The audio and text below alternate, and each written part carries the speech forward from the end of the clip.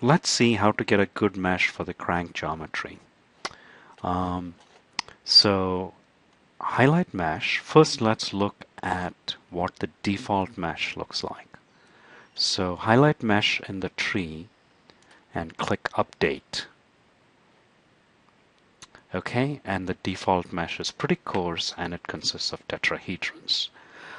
If I want to get a slightly finer mesh, I can go in here to relevance center and say select medium and click update. Okay, so I get a somewhat finer mesh, but I do get tetrahedrals. Now this geometry, it turns out, you can mesh with hexahedral elements or boxes, which are more efficient than these tetrahedral elements. That is, for the same number of nodes, the hex elements will give you higher accuracy. And so to get the hexahedral elements, I will use the multizone method. So I'll click mesh control with mesh highlighted in the tree and add method. And tell it that, hey, I want to mesh the crank using the method that I'm going to specify. And under method, click on that field and select multizone.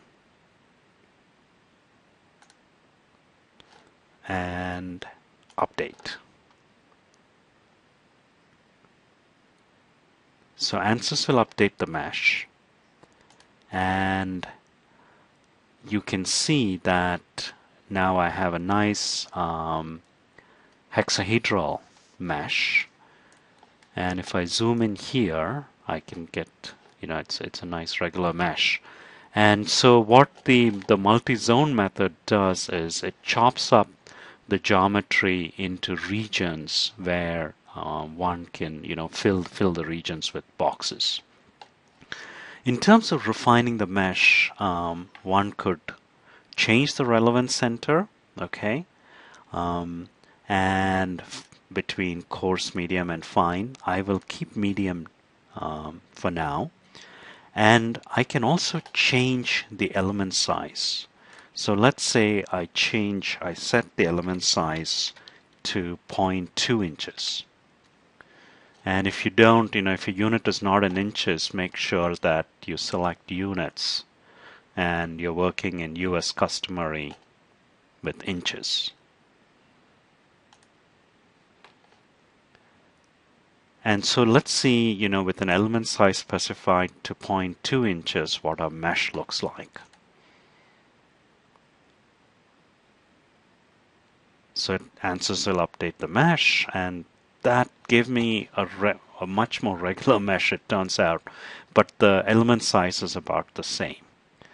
Now, if I go in and reduce this to 0.1 inch, let's see what that mesh looks like.